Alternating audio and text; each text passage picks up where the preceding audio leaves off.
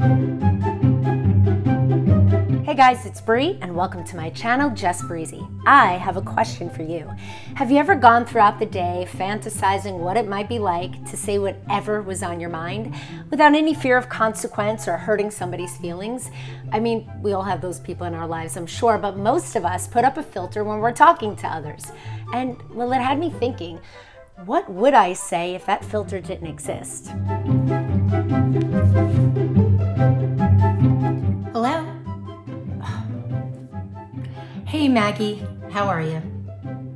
Oh, you know, I'm not feeling that great, so I was actually just sitting enjoying a book and I am instantly regretting picking up the phone. Yeah, no, I'm serious because you're that person that keeps me on for much longer than needed talking about things that I don't really care about. Okay, come here, sweetie, come here, listen. I know that you love to tell me about Roblox every single day, but I have to be honest, these conversations are painful.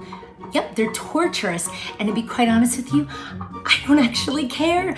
I don't care about your legendary, rare, ultra neon unicorn that hatched from the golden egg that you traded with Sophia for 3 otters that you've been working for a month to gain with all those Roblox gift cards that people waste their money getting for you.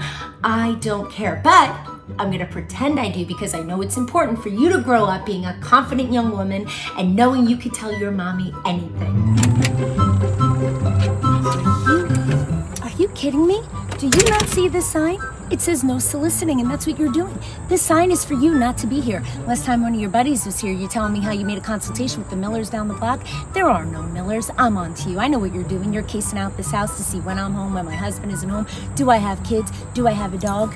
Do you see this guy here? He's ferocious. You can go tell your ringleader of the Window Warriors that you better not come around these parts tonight trying to chop me up into little pieces because this guy will rip your face off. Okay, let's just read this through. Hey Nate, we will not be coming to your barbecue this year because, well, quite frankly, you are a sloppy drunk, and if I have to listen to your condescending remarks towards your wife and women in general just one more time, I'm gonna scream. Thanks for the invite.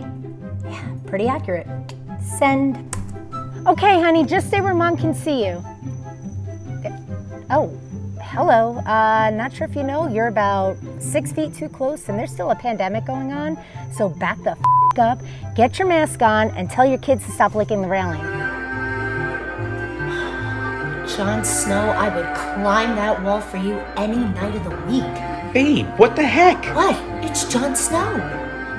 Okay guys, thanks so much for watching the video, and in keeping with the theme of speaking what's on my mind, I want you to become a subscriber. You know, if you're not already, and if you wouldn't mind, just push that bell for notifications and give it a like and a comment and a share and all that good stuff because it helps. All right guys, as always, thanks so much for the support and we shall chat again soon.